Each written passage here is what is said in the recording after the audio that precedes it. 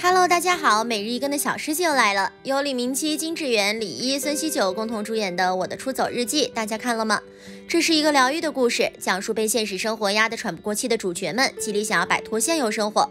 该剧刚播出不久就引起了大家的共鸣，除了温暖的剧情，实力派演员的出演也是一大看点。李明基在剧中的表现获得观众好评，今天小师姐就带大家了解一下他吧。1985年出生的李明基，从小就是一个身材高大的大男孩，不管走到哪里都是人们的焦点，再加上帅气的外在形象，使他成为了当时校园的男神校草。因为这样的特点，在朋友的介绍下进入了一个广告公司，在2003年以广告模特出道，再次偶然机会被韩国大导演看中，邀请参加的作品拍摄，他也因此出道。因为外在形象非常的出色，而且为人相当和善、谦虚有礼，受到了导演表扬，为他推荐了许多演艺资源。2004年，李明基出演了电视剧My Older Brother， 正式以演员身份活动。2005年，他在人气电视剧《加油金顺》中饰演卢泰焕，使他的知名度大增。自然流露的演技更是让他在年末的 MBC 演技大赏中获得了男子新人奖。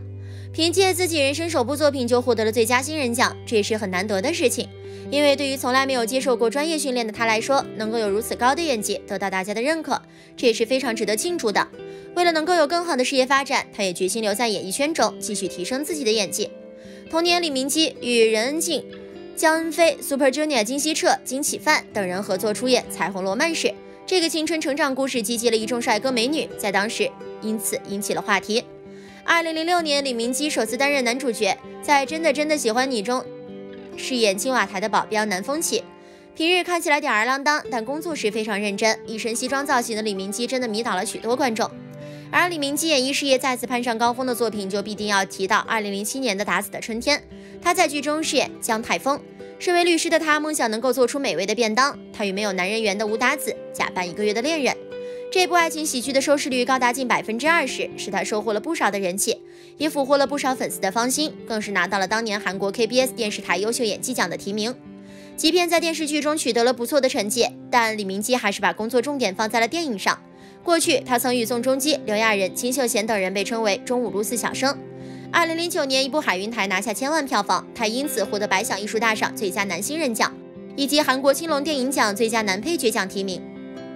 随后的与孙艺珍联合主演的电影《我的见鬼女友》，算是韩国首部将爱情喜剧和鬼怪题材结合到一起的影片，也创下了高达301万观影人次的成绩。之后，在《恋爱的温度》、《Monster》等影片中，再度为观众展现了厉害的演技。之后，他得到了很多影剧和综艺的邀约，在综艺节目《X-Men》中还创造了不少经典场面。一脸真挚新人样，被江虎东称为是充满军人气质的新人。但一开始玩游戏就非常机智聪明，金中国影恩会的捂耳朵名场面就是因为他。不得不说，李明基反应能力超快，也很懂综艺梗。他在节目中的活跃表现，让更多观众认识了他。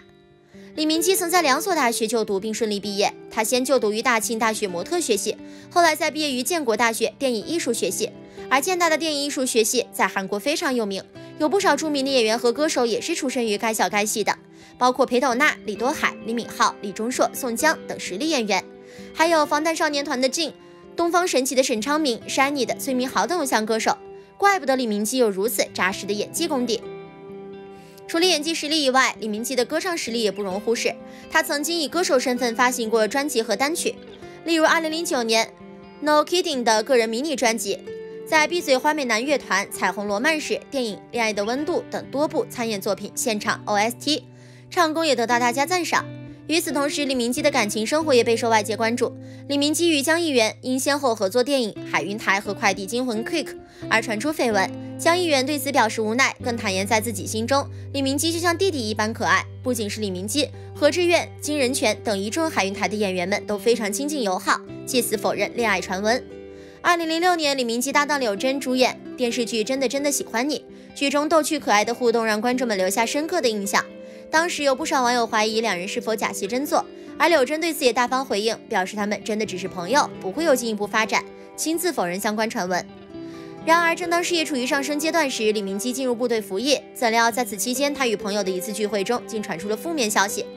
2016年2月，李明基在服役期间卷入了性丑闻，一名女子指控在夜店遭到李明基的性侵。消息一传出，立即引起一片哗然。李明基的确去了夜店，但在警方的调查后发现，该名女子体内的 DNA 是属于李明基同行的另一位男性。虽然警察为李明基洗脱嫌疑，但他的形象严重受挫。退伍后，李明基经历了很长时间的空白期，因此辞演了原定与申敏儿合作的新戏《明天与你》。终于在2017年带着今生是第一次回归大众视线，甜蜜的剧情加上精湛的演技，使得他再一次赢得了广大观众的喜爱。